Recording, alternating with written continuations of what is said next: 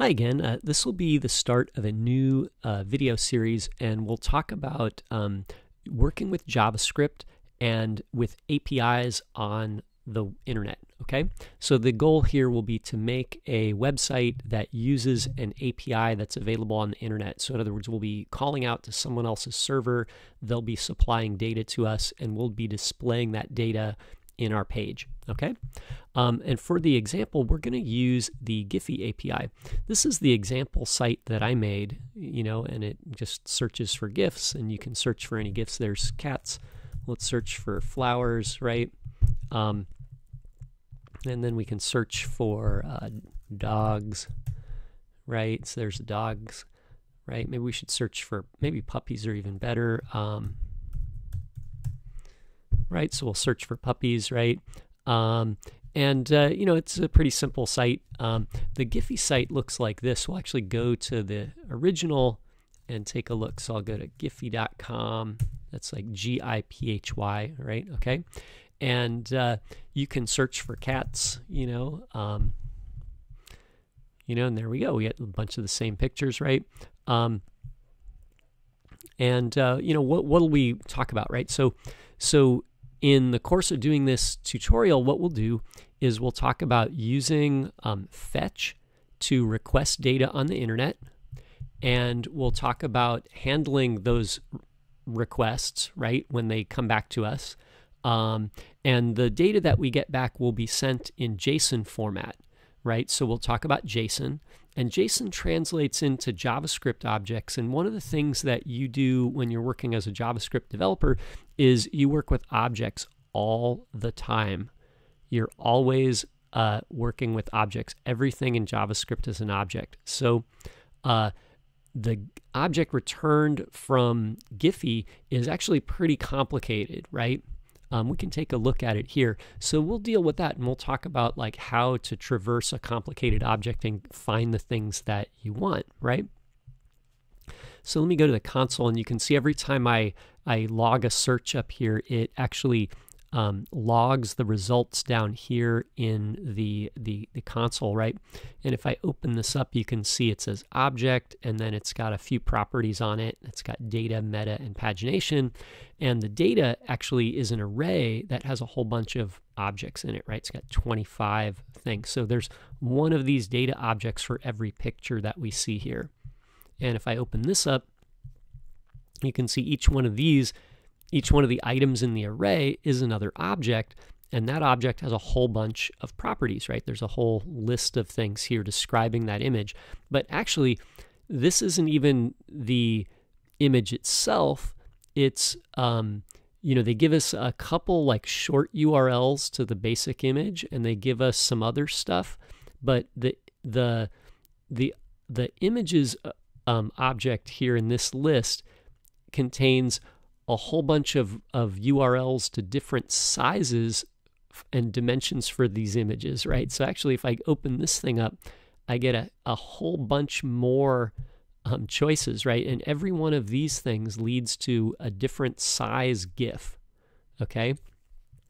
So we'll talk about how to deal with that. You'll see here I'm using, I think I'm using fixed height small. So I'm using this one, okay? And this has a whole bunch of stuff in it. It tells me the height. It tells me, like a URL to an MP4. It gives me the size. I guess that's in bytes. It gives me the URL here, the web address, and the width, right? And I'm using fixed height, so that was helping me create the layout here. So you can see each one of the rows has the same height, but the width of the images are all different, right? And that's why this site is kind of ragged, right? If I look at the Giphy site, they use the same data, but you'll see that the widths of each of the images are the same, so they're using fixed width, and the heights are all different, right? But they give us a lot of data here, and we can make decisions based on that to run our app, right? So their API is pretty good, right? They give us a lot of data. It's easy to use. We got a lot of options here to choose from, okay? So why don't we get started, right? So to get started, I'm going to make a folder on my desktop.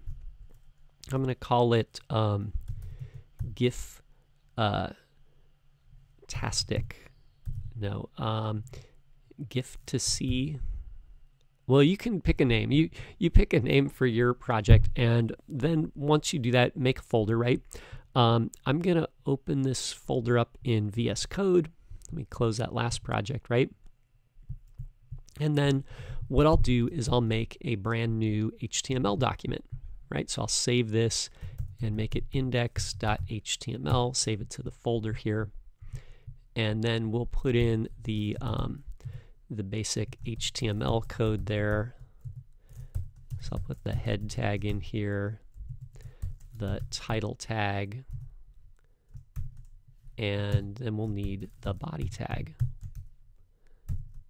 Okay, and our page will need a couple things, right? So I'm going to add a comment here, and we'll put scripts at the bottom here. And so I'll put the script tag here, and we'll put our scripts in there when we get to that point, right? So this will all be JavaScript. And above here is where we'll set up our page. So our page probably needs a container, right? I'll even give it the class container. So everything will go inside this div, right? And then inside that div, maybe we need a header, right? And this will be where our search bar is, okay? And then below that, maybe we need another div, and this is where we'll insert all of the GIFs, right? So maybe we'll call this one results. So I'll give it a class name of results, and then, you know, I'll put a comment in here to remind me that, you know, GIF images will be here, right? So the GIF images will end up there. And for our header right here, you know, at the very least, we probably need a search form, right? So it'll have to have an input field so we can type a search query in, and then a button so we can submit our search, right? So why don't we put a form in here, and I'll make an input. We'll give it type of text, and maybe I'll give it a placeholder of search, right? And then maybe we'll follow this with a button, and we'll actually, maybe the button should be search, you know, like this, and then we'll set the type of the button to submit. Okay, so that's a pretty good start there. You know, and now we'll need to actually, maybe I'll give my site a name, GIF to see, right? Okay, that's a terrible name, but I'll just go with it, right? So there we go. I'll give it a title, and then I think that's a pretty good starting point, right? So now we're all set. We've got some basic stuff in here. You know, we can add some styles later, and then we just need to write some code here to make our site function. Okay, so I'm going to save that, and then I'll stop here, and you know, we can continue in the next video. Thanks for watching.